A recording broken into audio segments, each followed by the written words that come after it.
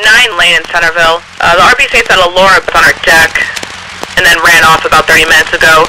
She's a 62-year-old female with a traumatic brain injury. 226, the female was last seen wearing a bright pink zip-up jacket with black leggings and flip-flops. She's a white female with short dark hair, about 5'2" and 180 pounds. 226, the RP stated that it was about 30 minutes ago that she left. They checked the area in a vehicle with negative results. I'm in the process of rechecking the house. Most likely we're going to need a K9. It's been missing for more than an hour now. The 5-1's going to track, he's going to call out his location, so the cruisers in the area can just work off of that, checking these side roads.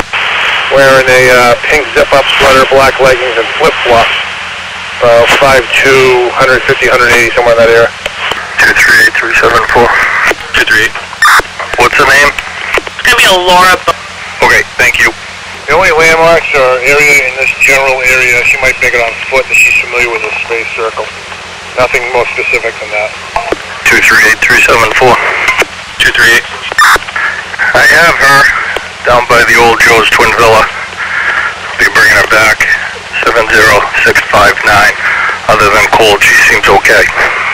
Received. All units copy. 238 hazard. Copy. Roger. Have rescue meet us back at the house. Received. Starting rescue. 5-1, you copy? 251 direct.